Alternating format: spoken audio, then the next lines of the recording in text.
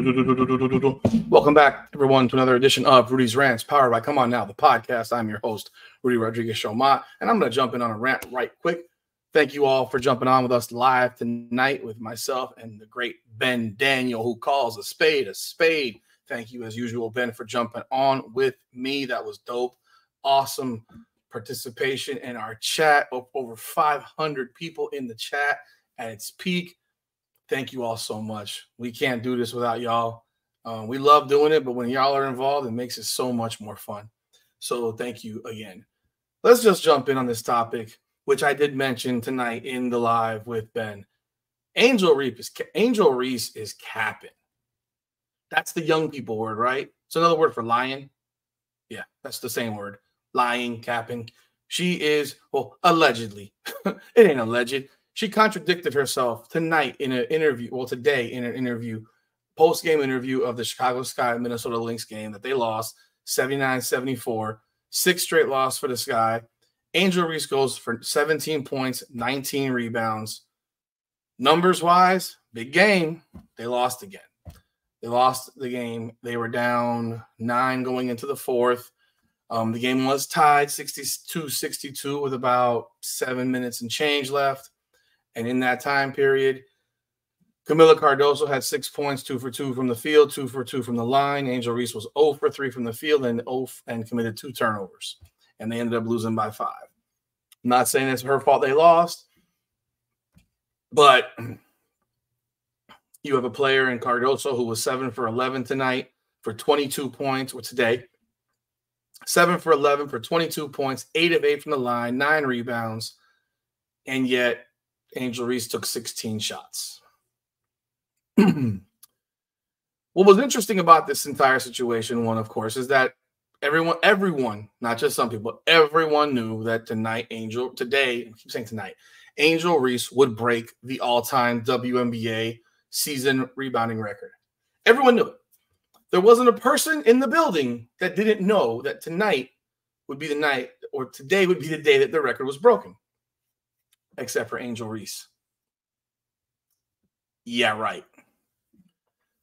Take a listen to what Angel Reese had to say in her post-game press conference. Wondering why she never appeared in the post-game presser on Barbie night after Caitlin Clark put that foot to ass and knocked the Chicago Sky into next week. But she shows up today for a presser. Another interesting fact, the Chicago Sky can't even get their local media to come watch their game. Last I checked, Chicago to Minneapolis is like a 1-hour flight. It's not the most expensive flight. Let me see exactly. Yeah, round trip, $118. I mean, it's a 6-hour drive, but it's an hour flight, hour and a half. Yeah. Nonetheless, it's not an expensive flight, so I have to wonder, why in the world does the Chicago media not send their people to Chicago games on the road? They do everywhere else, in any other professional franchise. Maybe not in the WNBA, but in the NBA, your beat writers go with the team wherever the team goes. But that's not the case. They're doing a post-game presser via Zoom, which I find embarrassing personally. I think it's actually kind of despicable that even I don't care who it is. If you have a major professional sports franchise, including any one of the WNBA teams, if you have a beat writer, the beat writer should be at every single game for that local newspaper and media members for that particular market. But yeah, they did it via Zoom. I'm sure they do every press conference with some Zoom attachments to it, but you're on a road game and you're doing a media session via Zoom. What? It is what it is. All that said, she's interviewed. She takes the interview this evening after she goes for 17 and 19. Of course, she claims she has no idea what happened today. So let's take a listen to what she had to say. Thank you. Michael Bopel? Yeah, thank you. Angel, I know the individual records. Before I continue, I have this recorded at 1.25 because I wanted to be a little bit faster. But I want you to see how long this first question takes. I swear, these questions, it's like I compare it to an attorney for his or her client. If you are what the hell's the word? If you're examining your client on the stand in a trial, your questions are typically supposed to be leading your they're not allowed to, you're not allowed to lead, but they're almost like leading type of questions, type of situation. Because you want to get the answer that you want to get, right? I swear when I'm listening to these media members, it's like they're leading for the question that they want the answer that they want to get. And in this case, this question took like a minute to ask. At this point don't mean anything to you, but to do this, and forgive me for asking, but to do this as a rookie. He even said, I know these numbers don't mean anything to you. You've been watching, bro. Even the media members in her local market are in delusional land. Are you watching? They don't mean anything to her. If they didn't mean anything to her, she wouldn't have been in the game with 3.5 minutes to go in a 25-point loss. Well, when they were down by 25, she'd be sitting on the bench like everybody else was. And the backups would be playing in the 3 minutes and change to go in the game. Not to mention the demanding of the ball in the post against Atlanta, the demanding of the ball against the Liberty, the incessant need to pad up the numbers, all that stuff. It doesn't mean anything? Yeah, right. Let's continue. Tell me what I did so I know, because I'm not on social media. My manager has my social media, so I'm not familiar with what's going on. Remember what she said. I'm not on social media. My manager has my social media, so I'm not familiar with what's going on. I want to point that out for a reason, because I'm going to show you something in a little bit. What does she do? I wonder what she refers to as her social media, number one. But this is someone with 4.1 million followers on Instagram. She's never on social media. I'm not on social media, she says. But listen to what she says. I'm not on social media. My manager has this. I'm not familiar with what's going on. You have set the season rebounding record. Okay, thank you. Okay, thank you. The media member, you don't think she knew this?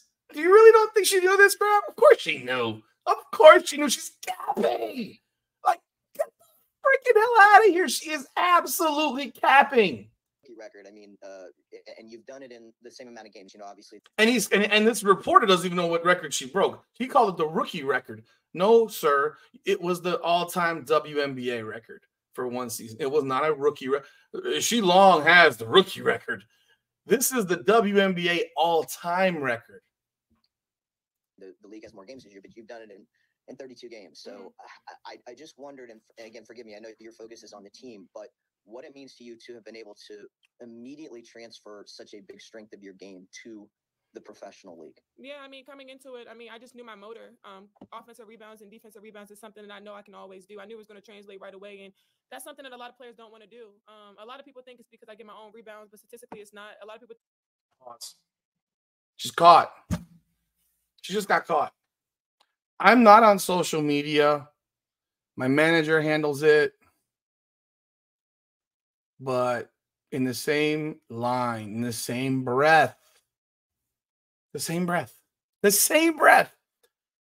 I know a lot of people think I get it from missing my own shots or whatever. A lot of people think that. Well, how would you know that if you're not on social media? What your manager tells you? Really? Really? Look, you're 22 years old. I get it. You live on this shit. You live on it. All the young kids live on social media. I have social media. You know how many freaking friends I have on Facebook? Like 1,700. I think there's a cap of 5,000. I've been on Facebook for over a decade. Shit, 15 years. I got 1,100 followers on Instagram. I never cared about Instagram at all. Until I met my wife. But even beyond that, not even then, I only started caring about it when for my full-time career, where a lot of it is marketing through social media and businesses and stuff like that. But it wasn't so I could get a million followers on Instagram or whatever. Now, mind you, I as I've gotten older, I see that there's great value to social media that I didn't really see when I, years ago, because I wasn't raised on social media. You know what I mean? So it's one of those things where, yeah, now I look at social media more, but it's really largely business focused. It's not personal focused. My personal page has 1,100 people, maybe. Do I even know half of them? I don't even know. My business page probably is a little bit more, because it's actually more than that, because I do work with people and they follow me because I provide content and information to them.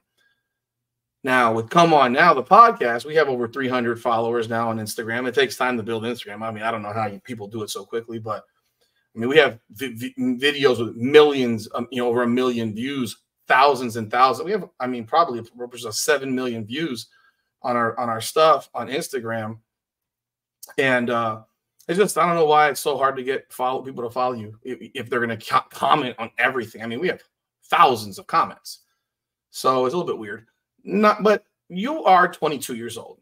You live on social media. Okay. And I'm going to prove that you live on social media, because this is why I call this capping. I'm not on social media, but I know, but people think that I'm good at getting on. Let's rewind that. I knew it was going to translate right away. And that's something that a lot of players don't want to do. A lot of people think it's because I get my own rebounds, but statistically it's not. A lot of people think statistically it is. We're not talking about your defensive rebounds. Obviously, defensive rebounds are not on your own shots. No one's questioning your ability to rebound realistically. You're a great rebounder. Absolutely. You have a nose for the ball. You understand the angles, and that's great. And that makes for someone who's a great rebounder. And I'm not saying you're not a great rebounder. You're a great rebounder. But your rebounding numbers are a lot more padded than they should be, because you miss a lot of shots to yourself. It's about 37% of your shots are missed to yourself. That's a lot of rebounds. If you take away 37% of your offensive rebounds, you're not looking at a record right now. You're probably 100 short. Would you get the record? Potentially. But I'll even say probably. You got, 8 games left? But let's be real. You chop that. I mean, she leads the league in offensive rebounding by a mile, because she catches her own shots. And it's true. It's just simply truth. I'm not saying it's 75% of the shots, but it's a good 30. It's like 35 to 37%. It changes by the game. So, like even today, 7 offensive rebounds, 3 of them were on her own misses. Let's do the most basic of math. 3 divided by 7. 3 divided by 7. That's 42.8% of her shots. So today, she rebounded 42.8% of her own shots. These are facts. But let's continue. I think it's because I'm the tallest on the court when I'm not the tallest on the court. So just being able to go. No one thinks it's because you're the tallest on the court. That's nonsense. Maybe when you were in high school, maybe even in college, but everyone knows you're not the tallest on the court. You're 6'3", and we all know Camilla's 6'7". We know that there are other players that are taller. We know this. Like, come on, let's not continue to cap. Like, that's, no one thinks that you're grabbing rebounds because you're the tallest on the court. Nobody. Down there and being able to bang, doing things that a lot of people don't want to do. Defense and rebounding wins championships, and I've won championships at every level by just doing that. So coming into the league, before I sharpen up on my offensive things, just being able to come in and have that on my shoulder is something I can always do. It's something that I knew would translate. Okay, I have a problem. Before I sharpen up my offense,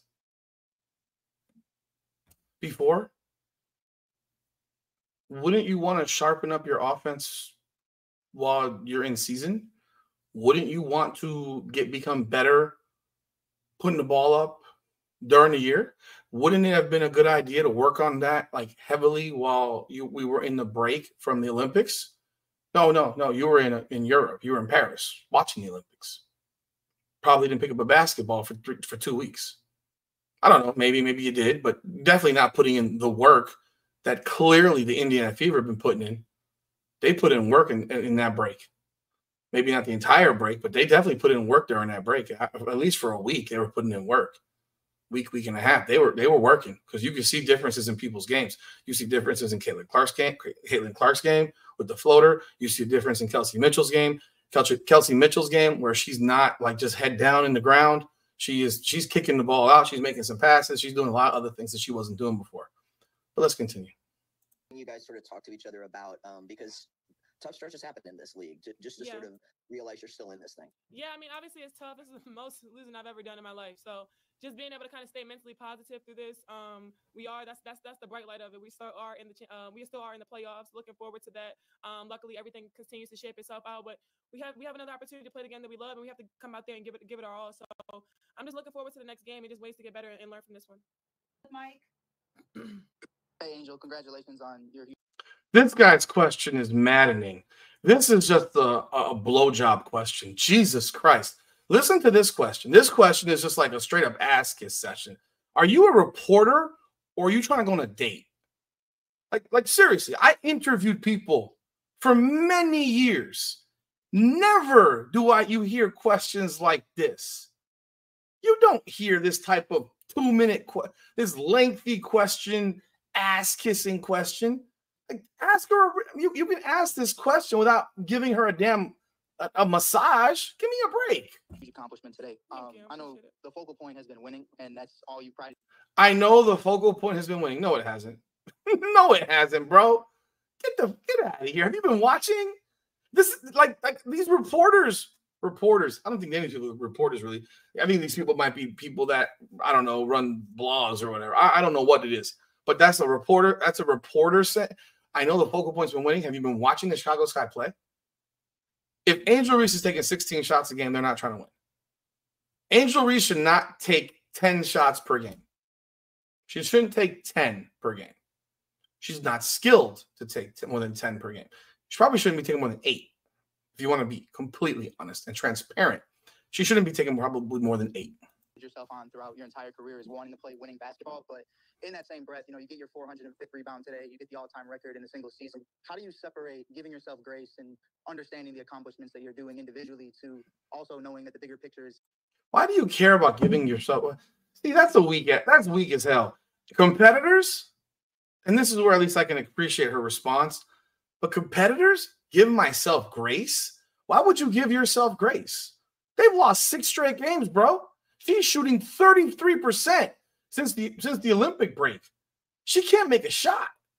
Yeah, she had 17 today. She was 6 of 16, which, as crazy as it sounds, is her second best offensive game since the break. She shot 37.5%. That's trash. That's not good. And you're sitting there talking about grace? Competitors don't want grace. Don't give themselves grace. Get out of here, dude. To get into the playoffs. Yeah, I really don't give myself grace. That's probably another problem. Just being able to just think about the next game. I don't know the individual accolades that I get.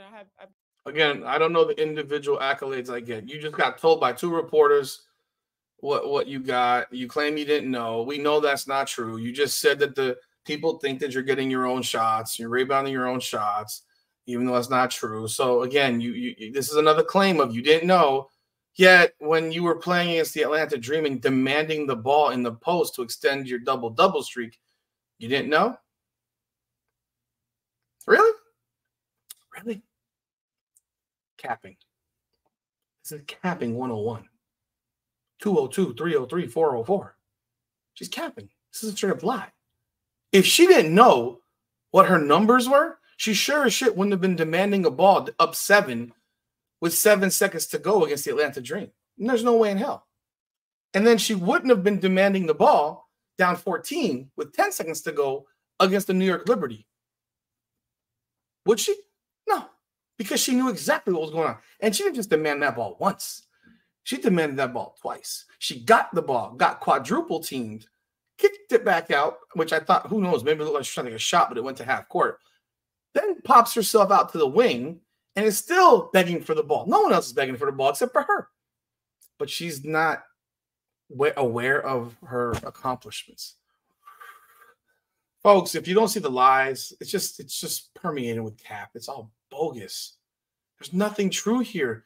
This is this interview press conference, which we all know she's there because she broke the rebounding record, while she says she didn't know she broke the rebounding record, to now 2 different reporters. But after being told, then saying that she's people. I know people think, well, why would you know people think that? You're not on social media. Make up your mind. What is the truth, Angel? Come on. Got it.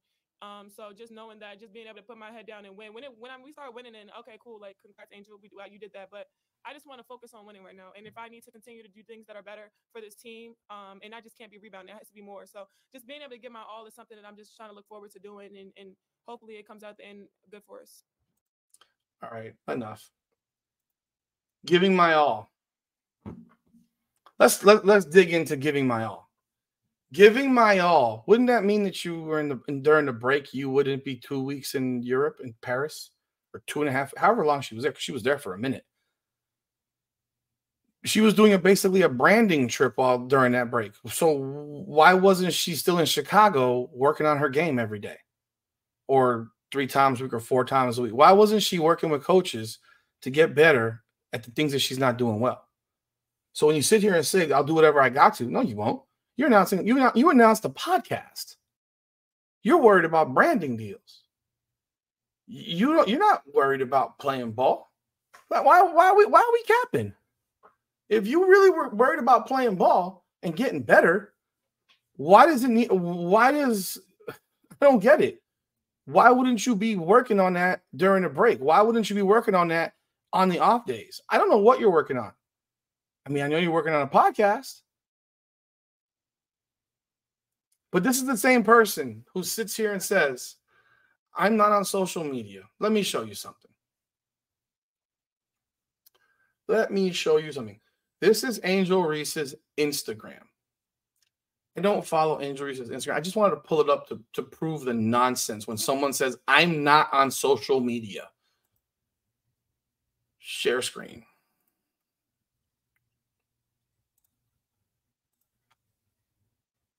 So you're not on social media, right? I don't care about your followers. Let's take a look at that. Is a person. That's a selfie. This is someone took a picture of you. Picture of you before a game. Picture of you before a game. Picture before a game. Posing. This is a more candid shot. Let's see here. Posing. This is a selfie. Posing. Selfie. Posing. All these are posing shots. These are all scripted, planned poses. I'm not even going to get into the TikTok, but this is social media that she's not on, according to her, while she has selfies all over social media. Selfie. I mean, it's like selfie heaven. Like, get out of here. You don't care about, you're not on social media. So you take selfies, then you give the photos to your manager to then post them for you. Is that what you're telling me? Is that what you're telling people? Let's keep it a buck here. I do believe that maybe your manager does take care of some things involving social media for you. I absolutely do believe that. But don't sit here and act like you don't have access to your own social media. Don't sit here and have selfies of yourself in your social media while claiming you're not on social media. That's a bunch of bullshit. And I don't even want to go into the TikTok. I have no idea what's on TikTok. I am sure that she has tons of TikTok content that wasn't put up there by her manager. Like I said, that whole interview was a cap. It was all bogus. It was to make herself look like this person who, it's like the kid when you get home from school and you ask your son or your daughter, did you study for your test tomorrow? And they say, yeah, I studied for my test tomorrow. And then they take the test and they come back with a D. And you say, well, what happened? You said you studied. Oh, it was hard. Well, no, you didn't study. She's trying to be the kid. She's trying to look like the kid who's studying or says he or she is studying. Except the problem is the proof is right there that she's not studying. So when she says, I'm not on social media, well, the proof is right there that you are on social media and that you're taking the photos yourself in selfie photos all over your own social media. Every photo is a posed shot. Almost all. I'm not saying all. I'm not going to be absolute, but many of them are posed shots. Post videos, post whatever. But you're going to tell people you're not on social media? Like, come on. If you're going to lie, if people are going to lie when it comes to sports, And in today's world, and this is the one thing in which pro athletes today do have a different, it's a different, it's a different life, right? Pro athletes today don't have to worry about 1,000 different things. Old school athletes didn't have to worry about social media, but old school athletes had to worry about lots of other things, like the fact that they traveled on commercial jets. A 6'11" center sitting on a commercial jet. Now they all fly privately. They've been flying privately for a very, very long time, charters. But they also had to worry about, God, there were so many things they had to worry about that you don't have to worry about now. You don't have to worry about all these people got entourages and security and stuff like that. Guys back then could go out and not be bothered. But they also put themselves in a bit of danger if they were recognized because of who they were. All that said, there's differences back then and now, but for sports now, everything is verifiable. Everything has receipts. Everything you can see. You know what's going on with these athletes, celebrities in general. You know what's going on. If you wanted to look me up, you could probably find everything you wanted to know about me. No doubt about it. And I am not on that level of celebrity. I'm not a celebrity. I'm just a guy that has a podcast who rates. But if you Google my name, you'll find tons of shit on me. This is what it is. Google has everything. The internet has everything. But don't sit up here and think people are dumb and sit here and tell folks that I'm not on social. But the first pin photo was a selfie. Like, come on now. We're not born yesterday. You're not the kid studying. You're not the kid the hooper that's shooting jump shots, shooting 300 jumpers a day to get better in his or her craft. You're the one sitting here more worried about running a damn podcast while the season's going on, while saying you'll do whatever you got to do, but you won't. You're just going to sit here and you'll get on a podcast and talk about celebrity gossip and other nonsense, but you ain't hooping. You're not shooting jumpers. You're not working on your post moves. I can carry over rebounding, but I can't. I'm not going to worry about getting better in offense. I'm not going to do that. Not yet. Not yet. But yeah, let me know your thoughts. Love to hear what your opinions are on this. Leave a like, comment, subscribe, ring that bell. Come on now.